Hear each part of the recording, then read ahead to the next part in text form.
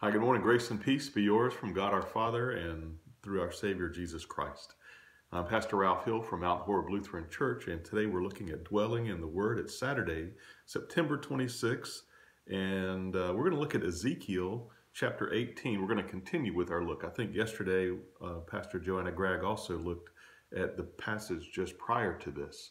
We're going to look at verses 18 through 24 in Ezekiel chapter 18. But it's good to be with you today. So let's look at this word. The author writes, "Yet you say, why should not the son suffer for the iniquity of the father?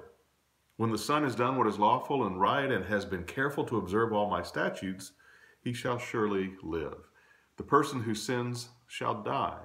And a child shall not suffer for the iniquity of a parent, or a parent suffer for the iniquity of a child. The righteousness of the righteous shall be his or her own, and the wickedness shall be their own. But if the wicked turn away from all their sins that they have committed and kept all my statutes, and do what is lawful and right, they shall surely live. They shall not die. None of the transgressions that they have committed shall be remembered against them, for the righteousness that they have done, they shall live. Have I any pleasure in the death of the wicked, says the Lord God, and not rather that they should turn from their ways and live? But when the righteous turn away from their righteousness and commit iniquity, and do not do the same abominable things that the wicked do, shall they live? None of the righteous deeds that they have done shall be remembered. For the treachery of which they are guilty, and the sin that they have committed, they shall die." So, as we dwell on this passage and as we hear it out loud, what jumps out at you? And maybe what questions might this passage raise for you? And what nudge might you feel from God as you walk your life today in this world?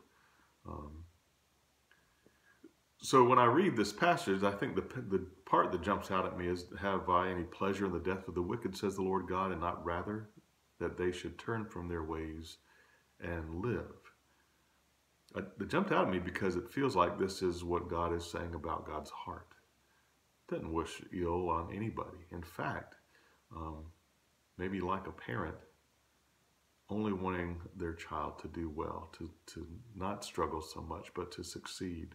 But also knowing that life is tough and that there are going to be some bad decisions as well as good decisions. And these are called life lessons. But that jumped out at me, that God doesn't have pleasure in seeing the bad things happen, but only wants good. Even when you've done bad, you've got an opportunity. So as I thought about this passage, it made me think about a younger time in my life when I would walk or hike on the Appalachian Trail and camp. Just try to hike the Appalachian Trail without a guidebook, and you'll not only miss out on some of the wonderful comments that other people put in there, or the ways that they tell you what to look for, like water, and also vistas and shortcuts and things like that. But you might get lost if you don't have it.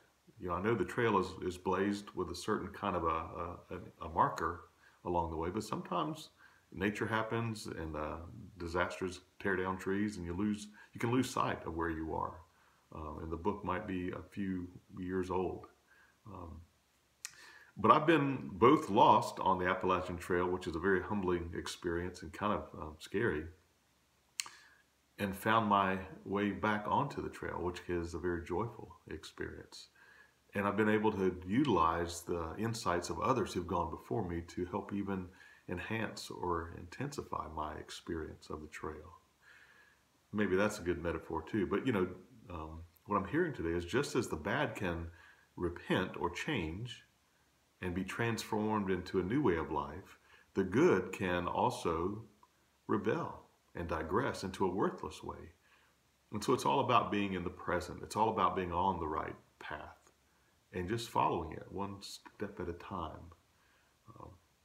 Thomas Merton was a Trappist monk that had a lot of beautiful insights to life in faith, and used to talk about this understanding of a life of faith, saying that, the past is really behind us, and the future, well, that's ahead of us. It's kind of far away. And all we have then is the present. And it's when we live with God in the present that life begins to happen and that our future gets formed in the present moment. So don't worry about the future. That God's in the present and we're to embrace God there. In fact, this is how he put it. I found a quote of his. You do not need to know precisely what is happening or exactly where it is all going. What you need is to recognize the possibilities and challenges offered by the present moment and to embrace them with courage and faith and hope. He believed that the life of faith and the journey of a spirit were centered on the two questions of who I am and who is God. And he said they're like two sides of the same coin, that who we are is inseparable from God. And when we try to figure out our life without God, we become a little lopsided. And so we do, as a people of faith, think about what Jesus taught. And he taught a lot about this in parables, like God is like the father in the parable of the prodigal son, who welcomes the son back even after the son went on his own way. Or in actions that Jesus had with his disciples, Peter after the resurrection, and he meets him on the beach and he instructs him, hey, do you love me? And he goes, yeah, well, feed my sheep. This is all about God, and we are connected. Our identity is connected to that kind of God. So as we struggle with learning about who we are, which is a creation of God's, the world is also busy trying to confuse our thinking and even stunt our spiritual growth. And it happens through options that we have, or in biblical terms, temptations that are out there. We live in times, as humanity has since the beginning of time, when God's gift of the way of life is challenged by other ways of living, which can end up being not so fulfilling. And in our story, I guess, Israel has given into temptations to other ways through its, including, I guess, its allegiance to other gods, not just to God. And no one seems to be listening. The rebellious hearts now are refusing God's way. And even after warnings, what we find in the book of Ezekiel is that Israel is going to be taken over and the temple is going to be destroyed. This is a little bit later on than our verse today. But we see it happening in chapter 33. And then we realize that as a result of their waywardness and being exiled, a transformation will take place. And it talks about how their hard hearts, which turn them away from God, are now going to become soft, which will allow God to live then with them. And then there's this wonderful image in chapter 37, about the valley of dry bones, and how that people who've gone and lost their way are like dry bones, but God will provide new sinew and flesh and muscle and bring them back to life. And so I think as we're hearing in yesterday's and even today's verses of Ezekiel 18, there are right ways given to us by God where we become righteous. And there are other ways that are out there that we might consider self-righteous. We try to make ourselves better, that are offered by the world. The Gospels that we hear have this struggle, how the devil, tempts with worldly power. If only we give allegiance and go against God, we can have everything. That's what Jesus was tempted with. But in the parables, we hear Jesus as a rabbi, a teacher, a Messiah, about how true life comes through God's way, which is loving service and mercy and justice. And Jesus says, I am the way and the truth and the life.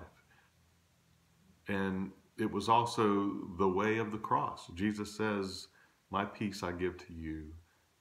My peace I don't give as the world gives, but I give a peaceful way.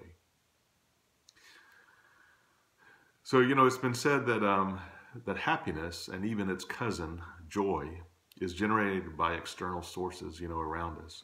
Like you win the lottery and you're happy, or things happen to you and you're happy or joyful. And this is what some people have called a contingent emotion. It's contingent upon an external force. But that peace, God's peace, is different. It's a confidence, assurance of the one who's greater than all others, so that we are unaffected by outward circumstances. And so they call it a non-contingent. And so we can have peace regardless of what's happening around us, like the world collapsing or like a pandemic. And it's the result of spiritual growth and formation. And that's what God wants for us, to be made whole on the inside. I love the story. There was an Amish man who looked out his farmhouse, wanted to see a moving van pulling up next door. And clearly his neighbors weren't going to be Amish. They were from the city, and he was thinking, wow, look at that hoard of things that these movers are bringing in, box after box of thing after thing, material items filled with items like TVs and stereos, even a hot tub ready to be installed in the backyard. And after introducing himself, the Amish man said to his neighbor, don't be shy now. If you need any help with any of your appliances, just call on me. And the neighbor said, hey, I'm kind of surprised you know about these things. And the farmer just said, well, I don't, but I can show you how to live without them.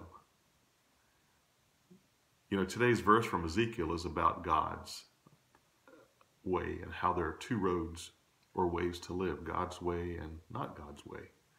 And it leads to